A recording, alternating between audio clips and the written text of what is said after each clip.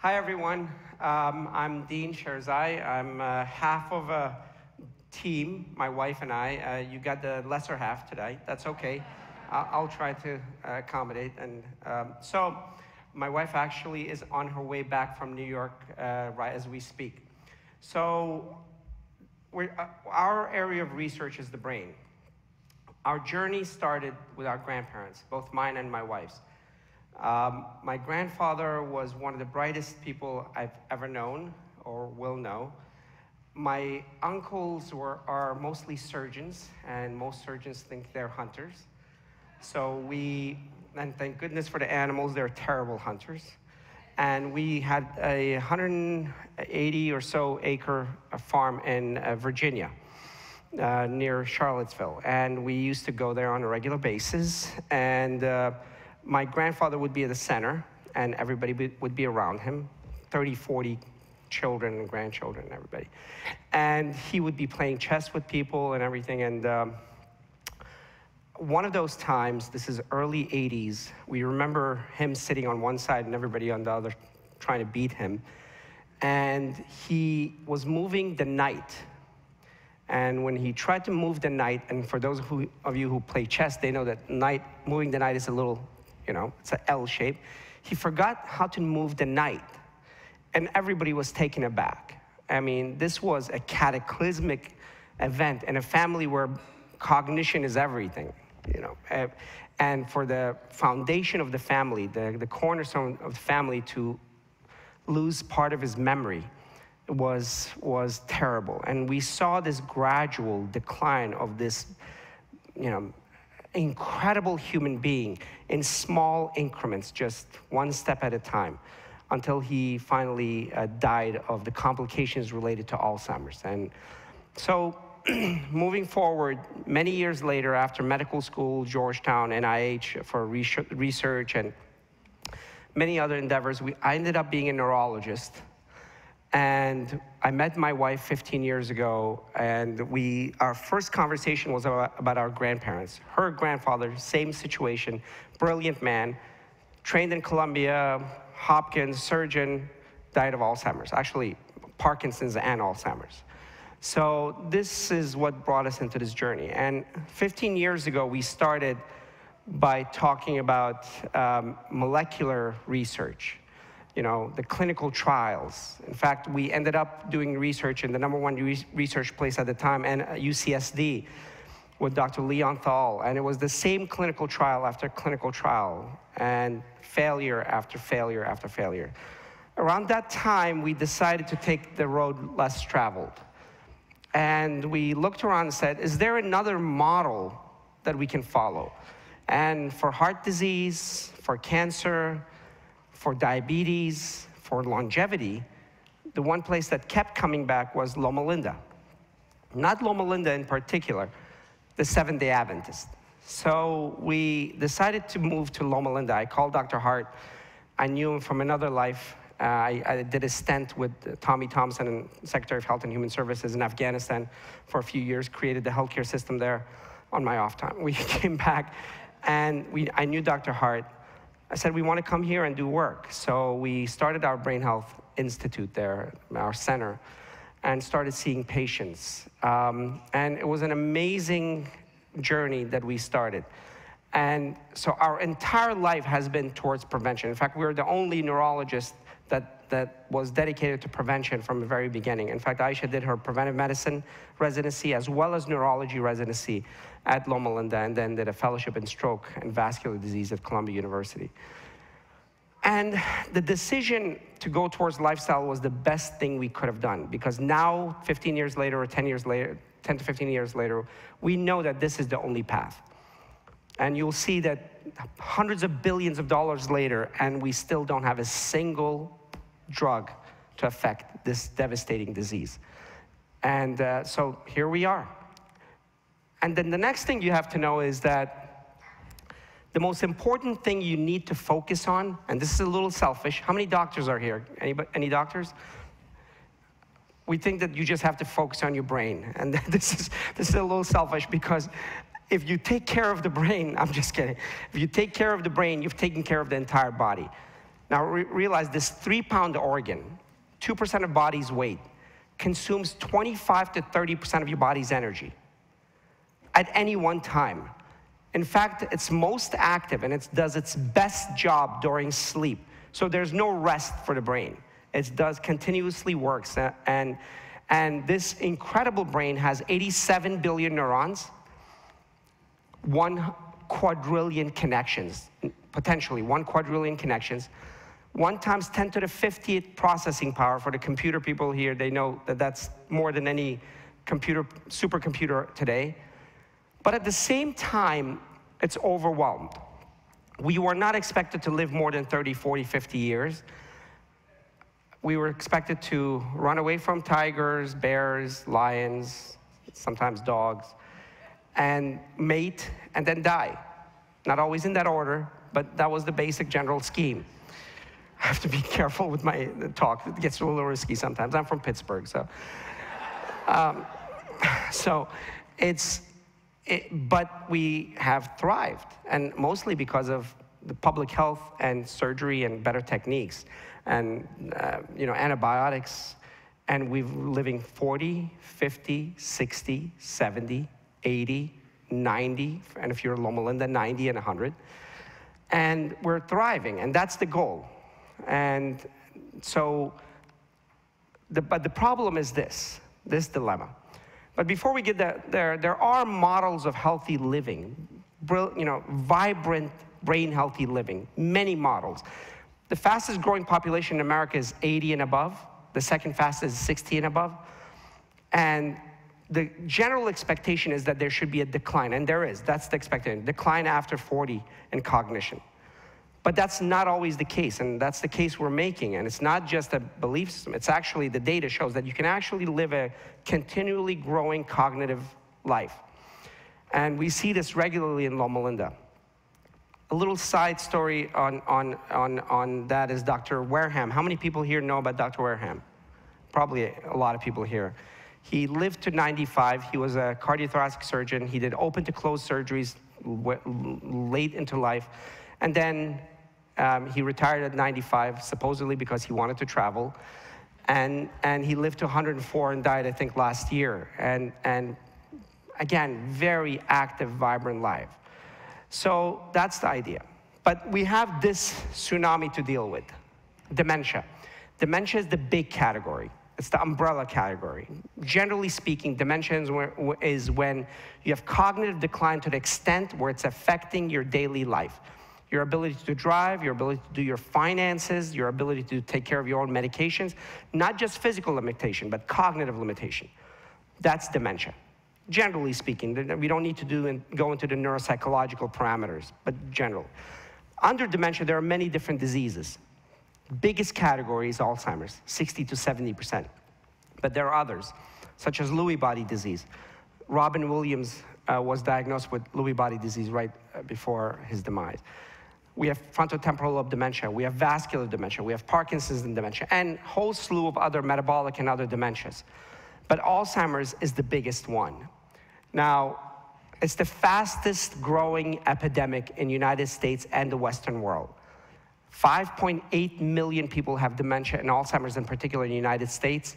Every 64 seconds, somebody's being diagnosed with Alzheimer's. In fact, that's an understatement in some populations, because in some populations, they're never brought to the doctor or given a clinical diagnosis. They're just, part of aging and kept at home. And it's the 3rd leading cause of mortality and morbidity in the US, #1 in UK, #1 in Japan, and it's going to be #1 in the US as well. And if the news wasn't bad enough there, whereas we're succeeding in surviving many chronic diseases like HIV, stroke, heart disease, prostate cancer, breast cancer, mortality from Alzheimer's has grown by 145% in the last 15 years. And it's growing faster. As you can see, the curve is going to go higher and higher.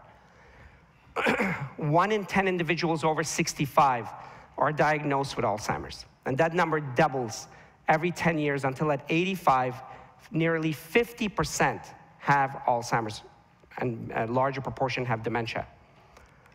There are some disparities. Women are at greater risk of developing Alzheimer's.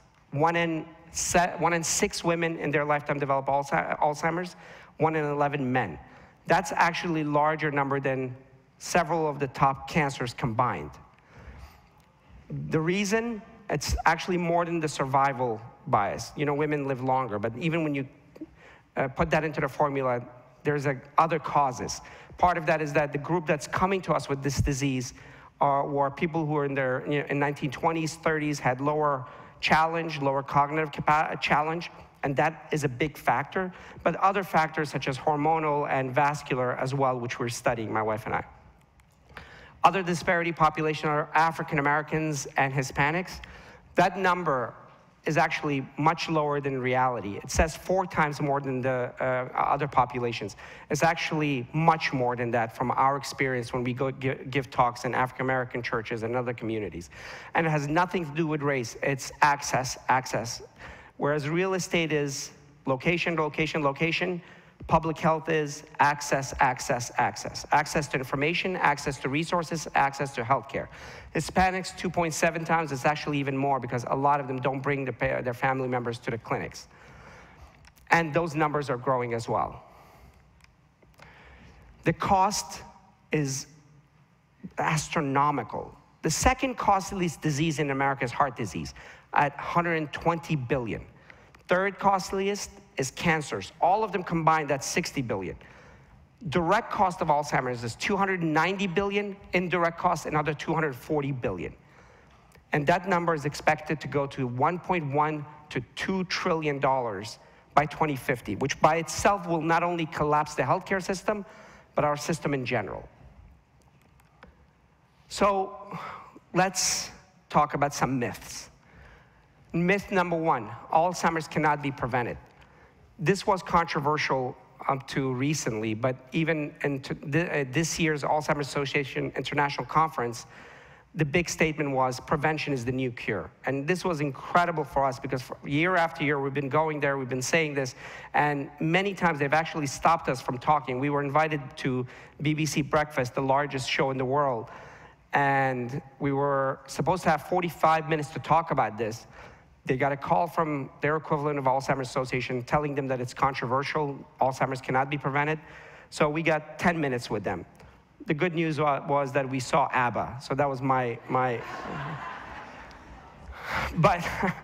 but this year, last year, the studies showed 30% relationship. This year, 60% relationship.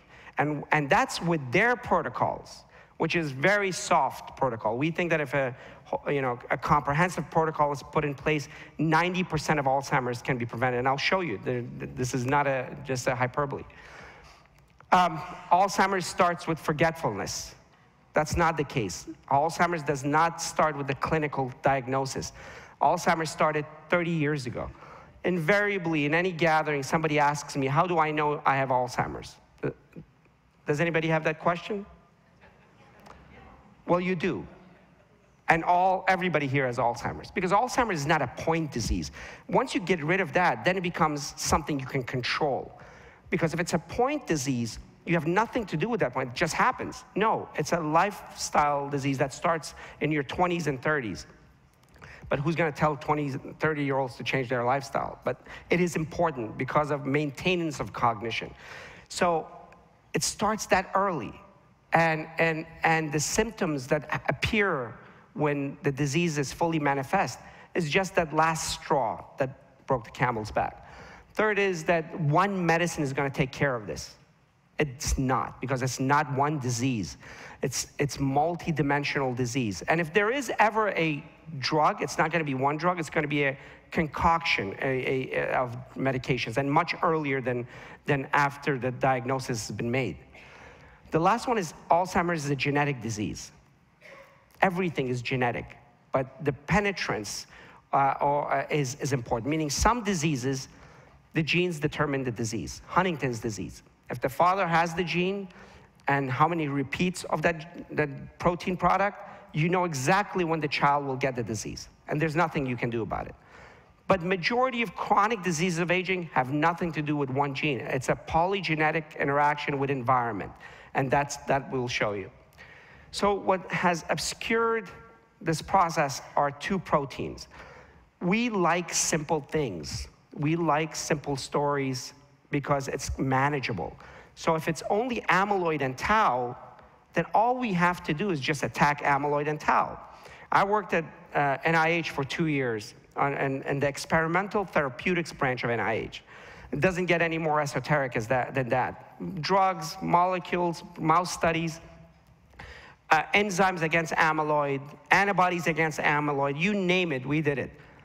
After all these years and hundreds of billions of dollars spent, the success rate has been 100% failure. We don't have a single drug that slows or stops the disease. The drugs that we have, such as Aricept, Namenda, all of those are symptomatic drugs. Not even the companies claim that they slow or stop the disease. They just help the symptom, but the curve continues.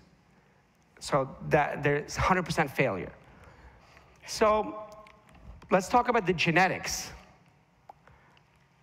So we have new tools, such as GWAS, genome-wide analysis, and others that have given us a great picture into genetics of different diseases, especially the more common diseases. We know what genes are involved in Alzheimer's. These are the genes.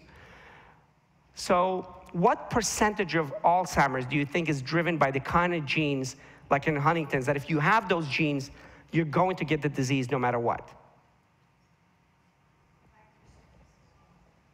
You're close. That's fantastic.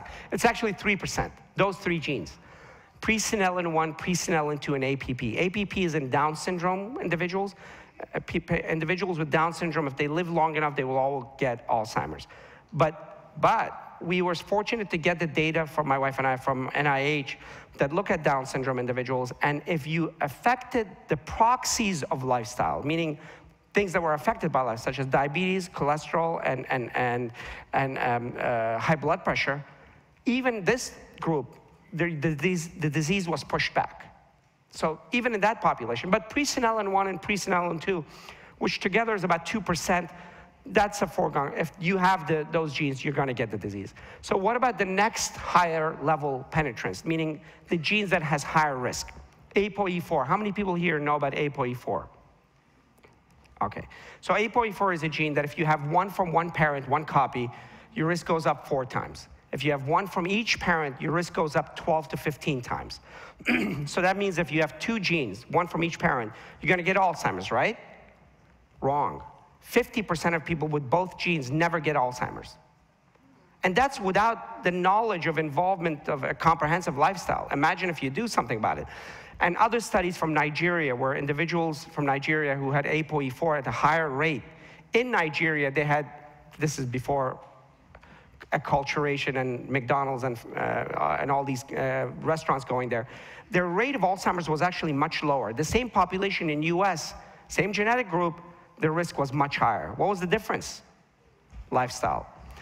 What about these other genes? These are genes that have to do with your body's response to inflammation, your body's response to energy utilization, your body's response to waste elimination.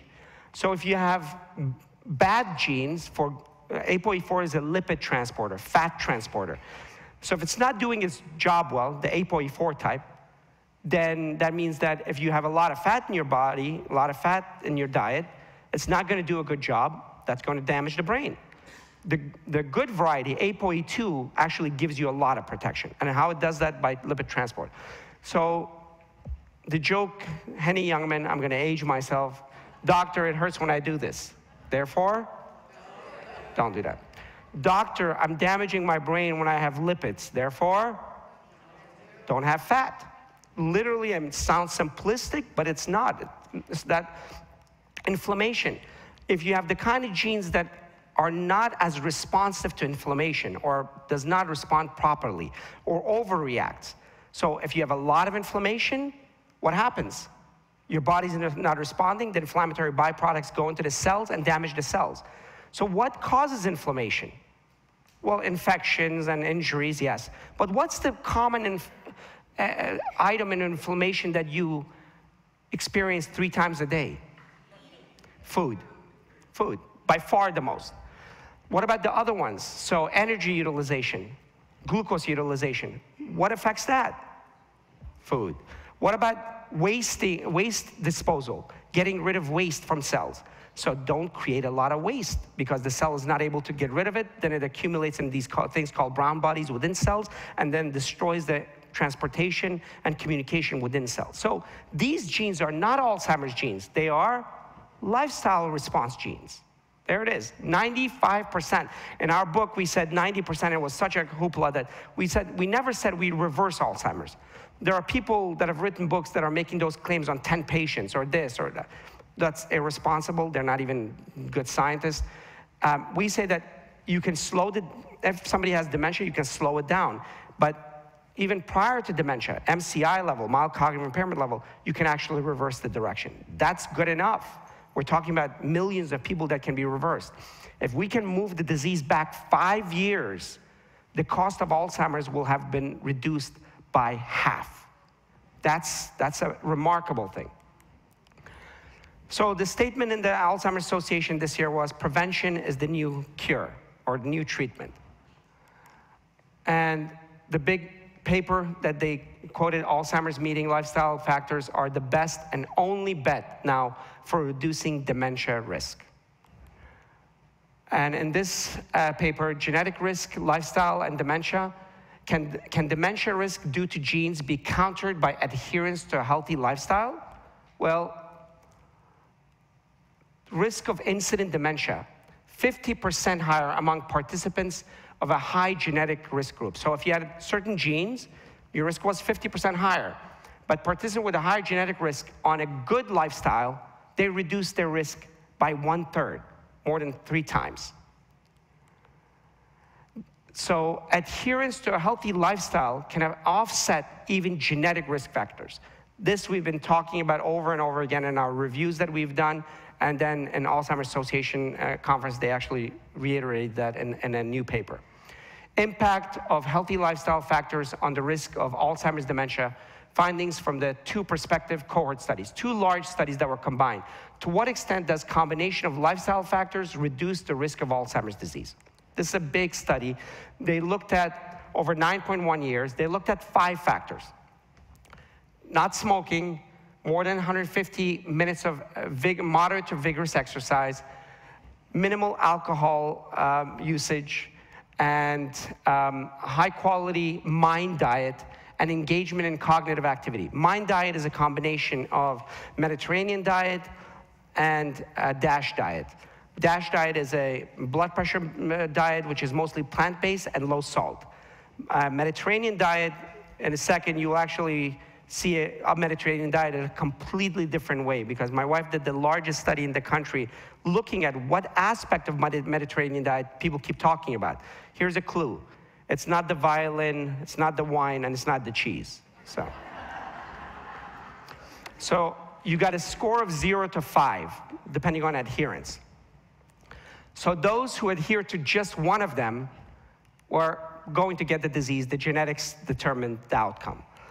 Those that adhere to 2 or 3 of the factors, smoking or low alcohol, they reduce the risk by 40%, 39% to 40%. And those that adhere to 4 to 5 of those factors lower the risk by 60%. This was the big talk of the year. Now, let's go back. What they thought was healthy living is actually not that healthy living. Here's our approach to lifestyle. We actually say, what's the North Star? What's the gold standard? And I agree. We will start with the end here. Whole food, plant-based.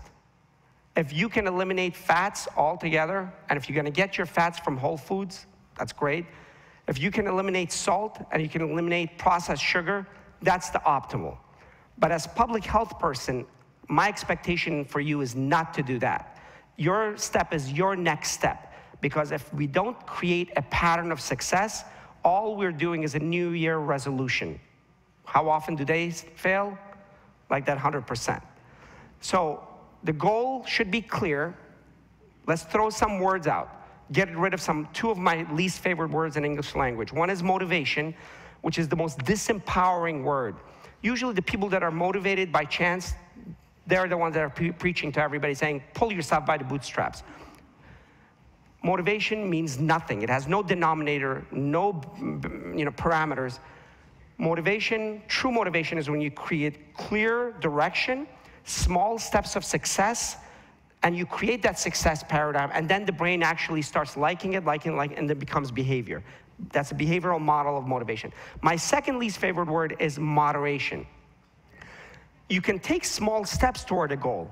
That's completely acceptable because those are small, successful steps.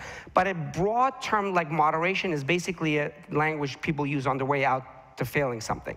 Oh, it's all about moderation. It's not. It's about having a clear direction, small steps. This lifestyle regimen that they were talking about is minimal. And with this minimal lifestyle, you can reduce the risk by 60%. Absolutely. I mean, this is the most devastating disease, and we can reduce it by 60%. And we're going to tell you how you can reduce it by 90%. So, preventing Alzheimer's, our most urgent healthcare priority. What are the 4 mechanisms of chronic disease? Oxidation, inflammation, energy dysregulation or glucose dysregulation, and fat dysregulation or lipid dysregulation. Those 4 processes. Different diseases, different ways. In Alzheimer's, every day somebody comes, oh, it's a type 3 diabetes. Another person says, oh, it's a garbage disposal problem. Oh, it's a fat distortion. It's all of those, depending which direction you came from. We'll show you that diabetes is a risk factor. For those, that's the path. For others, like football players or others who've had chronic traumatic injury, inflammation is the path. So different paths. And what affects these 4 processes? Nutrition, exercise, stress management, and sleep, restorative sleep. And we added a 5th one, which is mental activity and social activity, which has nothing to do with those 4 processes, but that in itself creates those connections. It's critical. So with that, we came with this self-serving acronym, NEURO, N for nutrition, E for exercise, U for unwind. We don't believe in just reducing stress. We believe in good stress and bad stress. In fact, you'll find out that good stress is the most important factor in your life.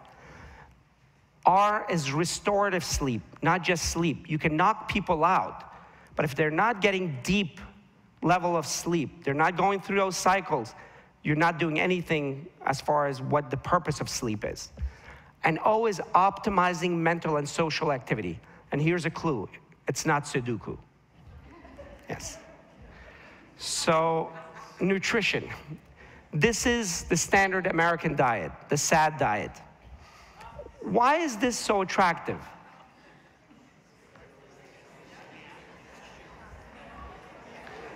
Because your body actually was created in a way that it craves these high energy items. You are not a chronic life being. You are an acute life being. You are expected to live from tiger to tiger, mate, die. 2 tigers, sometimes 3 tigers, who knows. But anything that gave you high energy, that's what you craved. So a fat has twice the energy quanta than protein or carbohydrates. So that's what you crave. What about sugar? Sugar is a commodity in most countries. Most of you have traveled to other countries, I know. And when you go to certain countries, sugar is a commodity. They have parties and events around sugar. So sugar and its high glycemic or high rise in energy is what's attractive. And that's why your body craves it. Now, it's great for immediate survival. If you're going to run away from something, you need that. In high school in Pittsburgh, I played a lot of sports, soccer, tennis, and I was the captain of my soccer team, and somebody told me that honey is good for playing soccer. So I bought cans of honey for all the players. And that was pretty expensive because I got my money from my paper route. So, and everybody had half the can before the game. And we were amazing the first 10 minutes. We got crushed the second half. Literally, that's a metaphor for all these goofy keto, paleo, immediate gratification. I'm going to take a little digression. ketogenic diet. It doesn't make sense in any way. Ketogenic diet came to us from seizure patients, a subset of seizure patients, a subset of pediatric seizure patients, a subset of pediatric seizure patients that were not controlled with 4 anti-epileptics. So you gave them a ketogenic diet, and how did it control that? By acidifying the brain and dulling it down. So let's say that works. It's like saying because chemotherapy works for cancer, everybody should get chemotherapy. That's ridiculous. It's like saying because chemotherapy helps you lose weight, because that's the only thing so far it's been shown to be effective in. Nothing more than 6 months in any of the chronic diseases. We did the review. Nothing. So it's critical that there's a lot of noise, and you can see I'm passionate about all this noise that's coming out. In fact, even this week, this one journal. In any case, let's get back to the story. So this is the problem. But it's a big problem because it's high energy. People crave it. There's a reason why 70% of foods that are packaged have sugar in them, even when you don't think they need sugar. Why? Because sugar is addictive. So this should be the centerpiece of your diet. Even if you're having meat here and there, I'd rather you don't, but remember, steps towards ultimate goal. This should be the centerpiece. And when it comes to this, actually nobody disagrees. Even the keto, paleo, all of these. So more fiber, more fruits, vegetables. The only thing that they argue about is carbs from processed and all that. But this should be the centerpiece.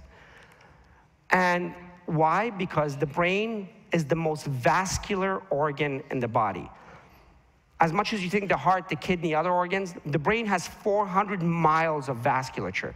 In fact, there is a picture, which I forgot to put in here. If you denude the brain of all the neuronal tissue, and you see all the vessels that are left, you wonder, where do the neurons fit? Because it's all vascular. So if you're going to get fat to the brain, some people say brain is made of fat, therefore you need fat. Ridiculous. Even if you get fat to the neurons, it has to go through those vasculature, and the endothelium is damaged immediately. The vessels are damaged immediately. So that's why we have to look at this as a vascular disease in many ways. So the dietary fat composition and dementia risk study, cholesterol plays a central role in Alzheimer's disease pathology. Midlife high blood cholesterol increases risk of late-life Alzheimer's, increased risk of Alzheimer's with higher consumption of saturated fat and trans fats, and mono and polyunsaturated fats were healthy. This was the final conclusion from a major study that we just cited. The Alzheimer's gene, cholesterol, and blood pressure study, 1,449 participants, age 65 to 79. Those with ApoE4 had twice the risk, but those with poor diet above that 2 times risk increased their risk 3 times more. So diet actually perpetuated and increased that risk significantly more. The Chicago Health Study, 2,500 individuals, higher amounts of saturated fat and trans fats over 6 years, higher risk of developing Alzheimer's, while those who ate fats derived from plants had a much lower risk. The Adventist Health Study, a friend of ours, Paul Guillaume and Loma Linda, in 1993 the study was done. Now, this is before President Reagan announced that he had Alzheimer's, which means there were a lot of people who were not getting diagnosed, which means that whatever statistics we have is skewed away from Alzheimer's. And even then, he found that individuals who ate meat, fish, chicken, and meat, had twice as high, greater risk of developing Alzheimer's. The Kaiser Permanente study, 9,900 individuals, high cholesterol increased your risk by 57%, and even moderate or borderline cholesterol increased your risk by 23%. Women's Health Study, nearly 6,000 women followed over 4 years. Higher saturated fat intake was associated with a poor trajectory of cognition, specifically faster decline in memory by 70%. And women with the lowest saturated fat intake had the brain function of women 6 years younger by imaging and by neuropsychological testing. 6 years. The research, my wife did her work at Columbia University. Again, same thing. Participants who ate a plant-based diet had a lower risk of cognitive decline over a span of 6 years. Large study. The Rush University Memory and Aging Project, 1,000 patients, ages 58 to 98. Strict adherence to MIND diet reduced 53% reduction in risk of Alzheimer's. 53%. Do you have a drug that reduces Alzheimer's risk by 1%? No, 53%. And even moderate adherence reduced your risk by 35%. And that's controlling for all the other factors as well. Again, younger brain, bigger brain. Adventist Health Study, we did this study in a subgroup of Adventist Health Study, the religious order, 500 individuals looking at their diet. Again, those who were plant-based had a significantly lower risk of cognitive decline. Then was the next group was pescatarians, and the next group were the omnivores. My wife did the largest study in the country, the California Teacher Study. She won the American Heart Association Youngest Researcher Award for this. Initially, when she went to Columbia, she said she wants to work on epidemiology and lifestyle. They said it's a career suicide. Well, it turned out differently. 133,000 people looking at diet, specifically Mediterranean diet, and different levels of adherence to Mediterranean diet. And I'll explain to you what that is. And if you were fully adherent to Mediterranean, the highest form of good Mediterranean diet, your risk of stroke was lowered by 44%. Now, this is a disease that a person has a stroke, they either have a hemiparesis, one side is paralyzed, or facial paralysis, or language. You go to the emergency room, CT scan $1,000, CTA another $2,000, MRI another $3,000. Emergency room stay, ICU, combined $20,000 to $40,000. And then you go home with an aspirin and a lipid-lowering drug. That's it. That's it. And this shows 44% reduction. Why isn't this on top of, on the cover of Time magazine? So then you look at what is Mediterranean diet, not just in this study, but in any study. They give high score in the Mediterranean studies throughout the country. They give high scores for vegetables, fruits, whole grains, nuts and seeds, legumes, high ratio of polyunsaturated fats and saturated fats, and low scores for meat, poultry, and dairy. What does this look like? Whole food, plant-based. Why aren't they saying that? Because Mediterranean, I know I'm in the church, it's sexy. Whole food, plant-based just doesn't come out well from your mouth. Yeah.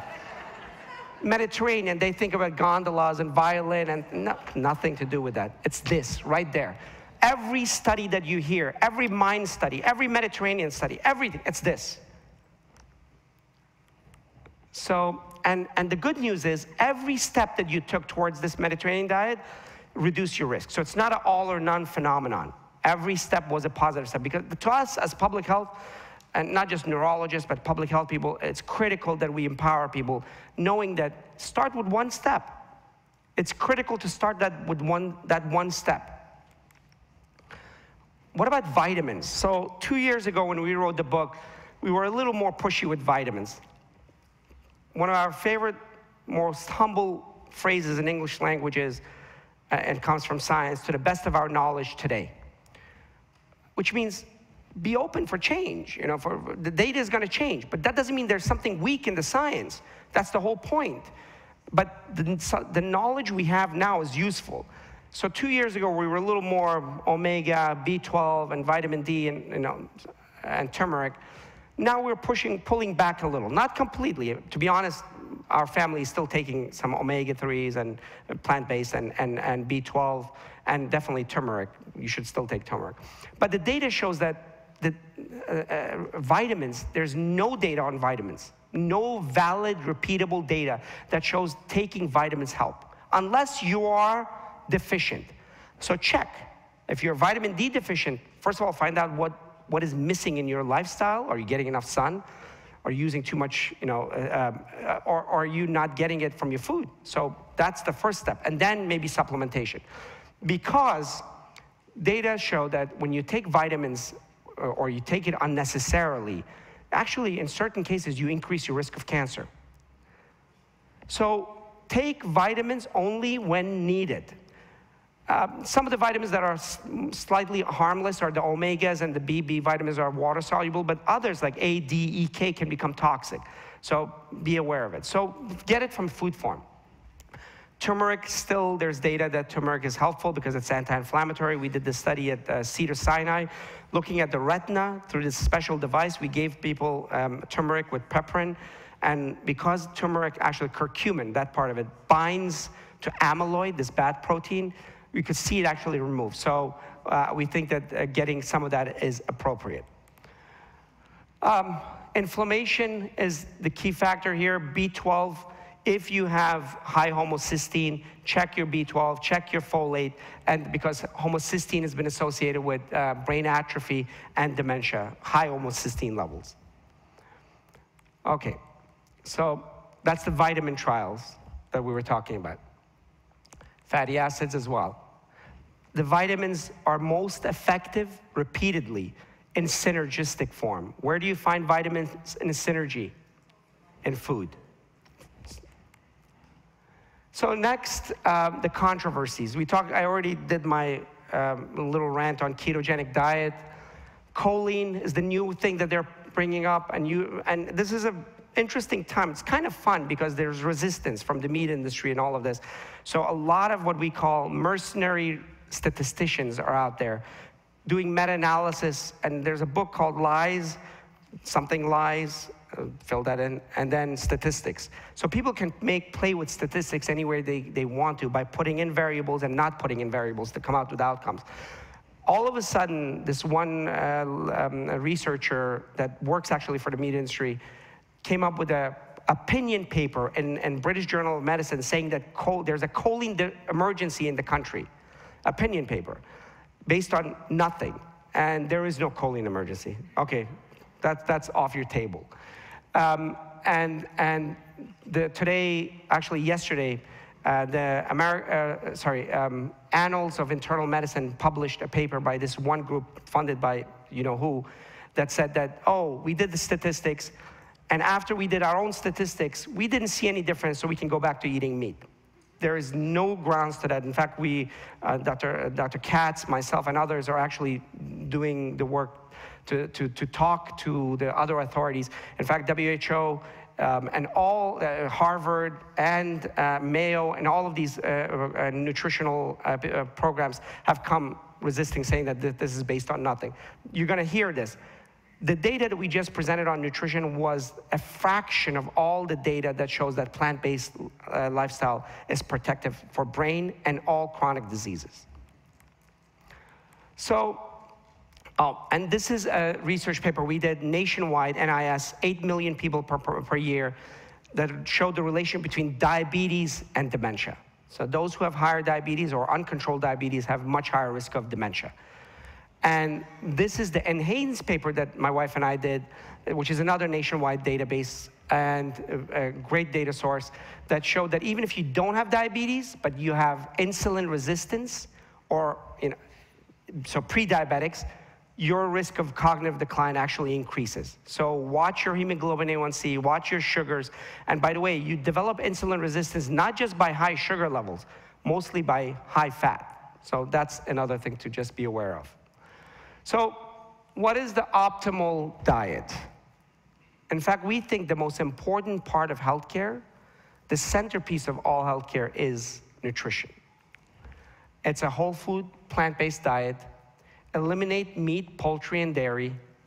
Specifically, consumption of berries, greens, leafy vegetables, beans, nuts, and seeds. There's another book out there by a non-scientist, but brilliant businessman, and I'm actually saying this so that I'm challenged by it. It's called Plant Paradox. How many people have read that? Have you heard about it? And based on no science, that there are these things called lectins in certain foods that are poisonous. you're brilliant that when you create the disease, and at the same time that the book comes out, you have the pills that block the disease. I should have been only that smart. So the book came out at the same time that lectin blocking pills came out. No, by the way, of the blue zones, in fact, of all the healthiest places, you know what's the most common denominator food? Beans. What has the highest amount of lectins of all the foods? Beans. So there's the food. Any questions? No questions? I must have done a great job. Okay.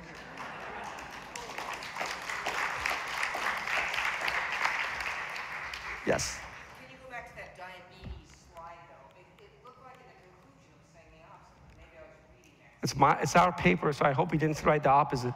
Yeah, conclusion, patients with a diagnosis of diabetes mellitus have lower odds of having diabetes. No. So diabetes mellitus in the context of, sorry, so where is it?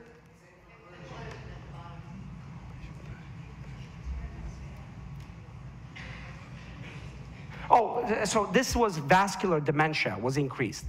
AD, there was no relationship, so yeah, there's no relationship with that. But vascular dementia, we think that Alzheimer's at its core is vascular dementia. Because they have found that vascular changes happen before amyloid deposition in Alzheimer's patients. With the new tools, with the new MRIs, they can actually see the microvasculature, and vascular changes happen way before amyloid deposition.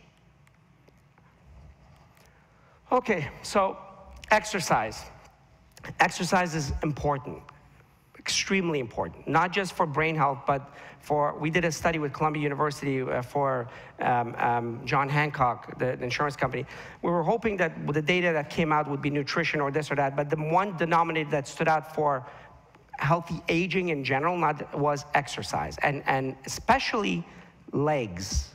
So you'll get, after this, everybody will be doing squats going home. So exercise, multiple studies. We don't have that much time to talk too much about this, but basically, people who exercised had better brains, bigger brains. They had lower risk of dementia. They had lower risk of cognitive decline even at earlier age. So what type of exercise was found to be most effective? Three things. One is a lot more aerobic exercise than you thought. It's not just walking the neighborhood or gardening, which most of my patients say they do. You gotta get tired. About 150 minutes, and you have to get short of breath to the extent that you can't finish a sentence. Check with your cardiologist, with your doctor. I don't want to get in trouble. But that's basically the requirement. You really have to get tired. The second thing is, yes? No, a week. Yeah. I would have killed a few people here, so yes. A week. The second thing is leg strength.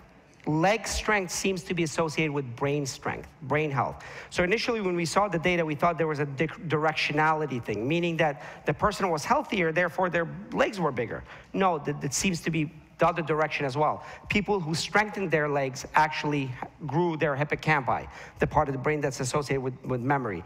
And having stronger legs are important for multiple reasons, because the biggest pump in your body is not your heart. The biggest pump in your body are your legs. What pumps the blood back to your heart and to your brain are the legs.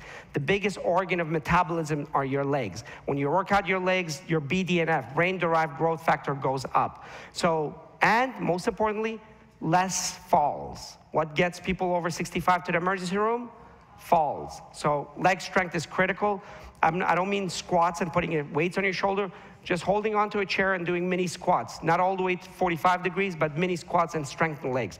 That's, I think, one of the best things you can do. Third part of exercise is move throughout the day. So studies show that people who did 30 minutes of exercise, yet they sat dormant for 8 hours because of job, pretty much negated the benefits of the exercise. So move throughout the day. Get up, move around. One of the things I said, if I was Secretary of Health and Human Services, if you have any pull, I would do something that would get me fired the next day. I would connect every TV to a recumbent bike. So it's not working unless they're moving. Imagine that. you would change healthcare overnight. So those are the three things. Keep moving, leg extra strength, and aerobic exercise. Critical. Stress. Stress is central to this program. Because stress is not just stress. There's good stress and bad stress. In fact, good stress is the biggest protector of the brain, by far. So let's define those. Good stress is the kind of stress that's driven by your purpose, has a direction, has clear goals of achievement, and that is basically driven by you. That's good stress. Bad stress is the type that's not driven by you. It's the opposite of that, and has no direction, no clear outcomes, and it actually destroys the brain. People with chronic stress have repeatedly been shown to have smaller hippocampi, smaller brains. So what's the difference? Where does this take place? It takes place in your limbic system, the emotional brain, and the frontal lobe. What does that mean? Those regions define an activity as good or bad. Not necessarily in short term, over time. And one of the biggest protectors of brain function was job complexity. That's a stressful thing. So you have a higher job complexity, it's stressful. But it was driven by a purpose, and it has direction. So the hippocampus defines what it is. This is a general theory, and it makes sense. And then it sends a message to your hypothalamus. I like it or I don't like it. Let's just call it that. And hippocampus sends a different message to a hypothalamus, to pituitary. And what does pituitary do? Everything. Growth hormone, insulin, thyroid, immune system, everything is controlled by the pituitary.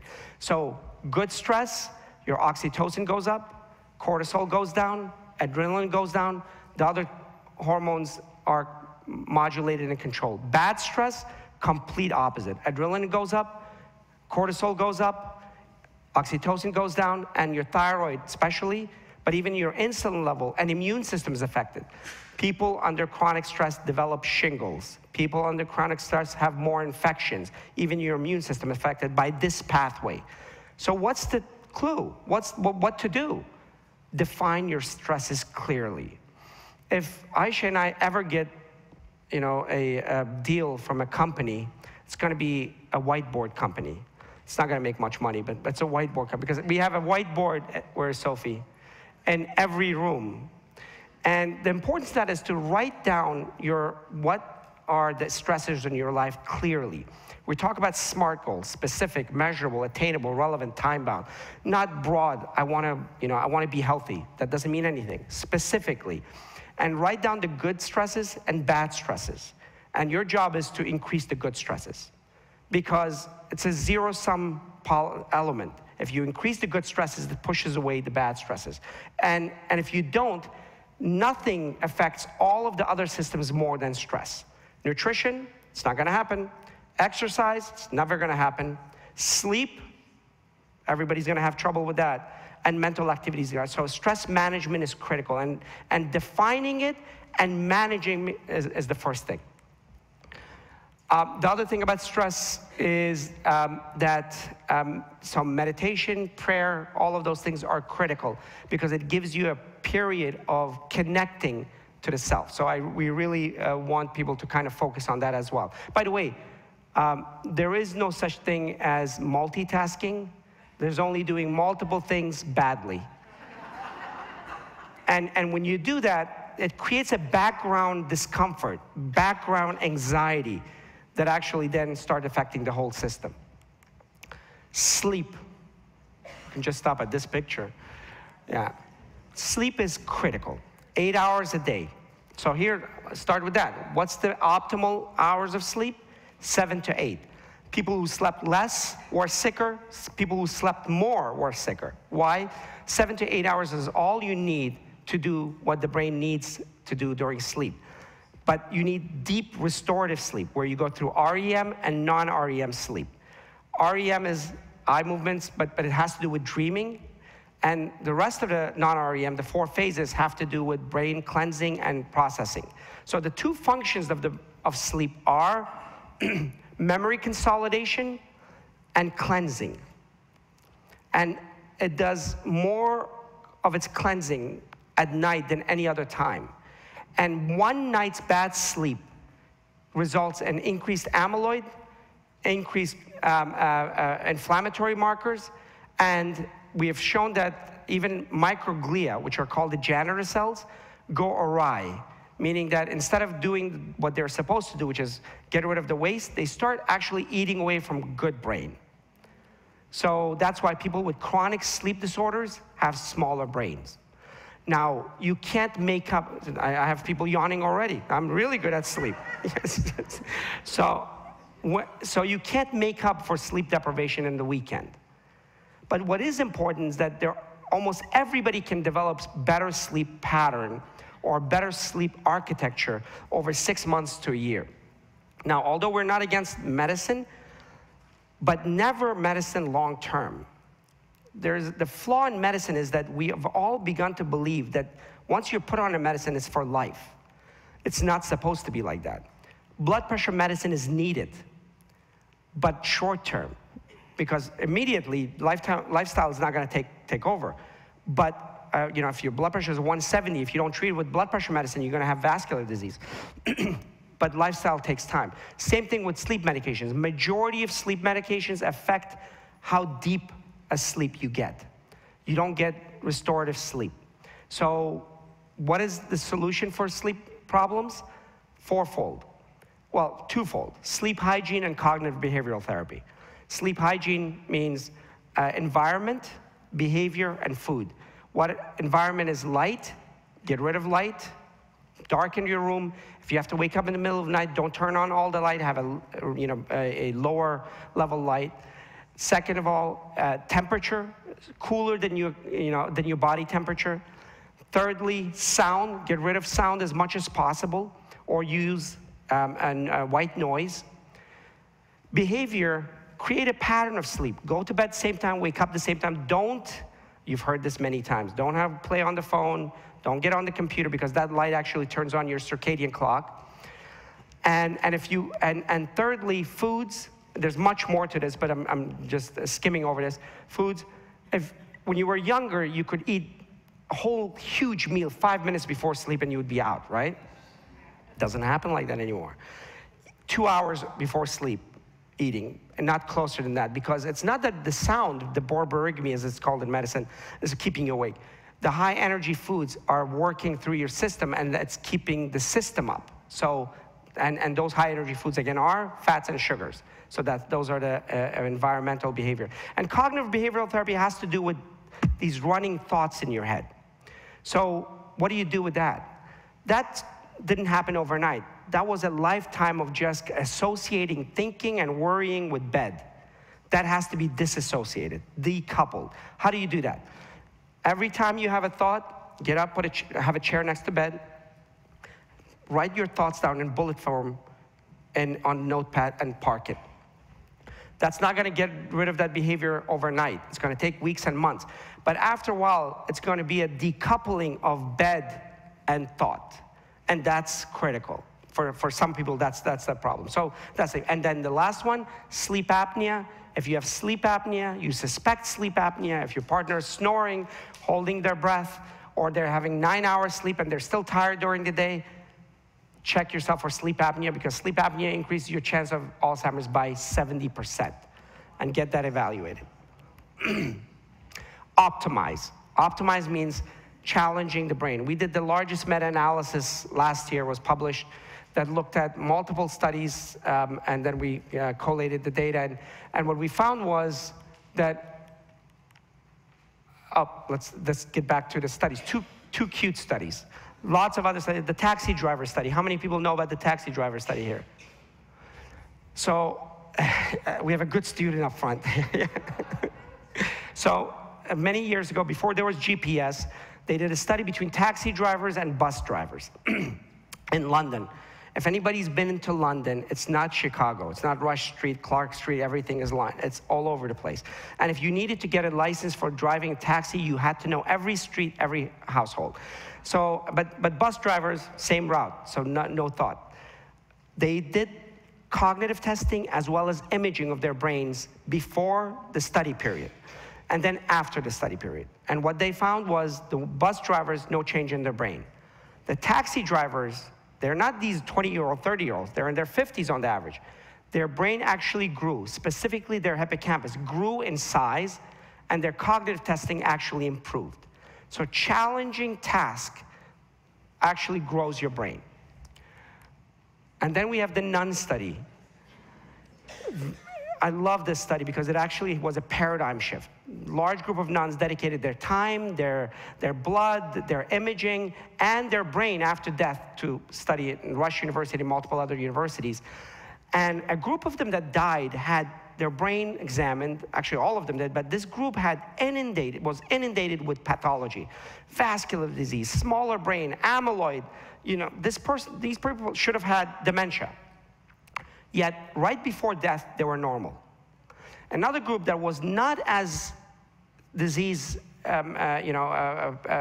affected, vascular or otherwise, and they were fairly normal brains, but they had Alzheimer's and dementia right before death, dementia in particular. So what was the difference? Why wouldn't a diseased brain manifest in dementia, and this one, what do you think was the difference? It wasn't the blood levels. You know what it was? No. No, their writings. The writings of the group that had better cognitive function in spite of brain damage, disease, their vocabulary was much more complex. Their sentences were much more complex. They were actually much more socially active. The concept of idea density was much more. I love that idea density. I was telling the group this morning, if I ever develop a band, it's going to be called Idea Density.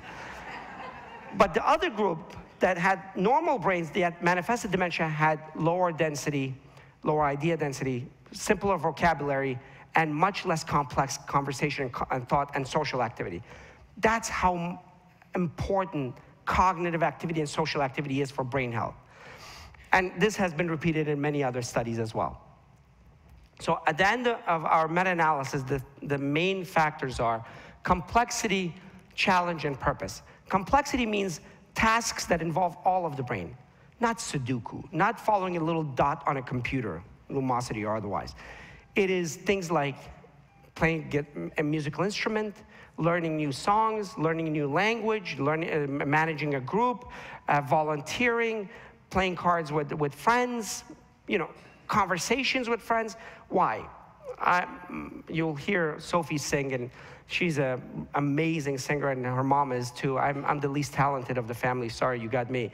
I play guitar, and I'm the worst guitar player humanity's ever known. I've been playing one song for 30 years, same chords.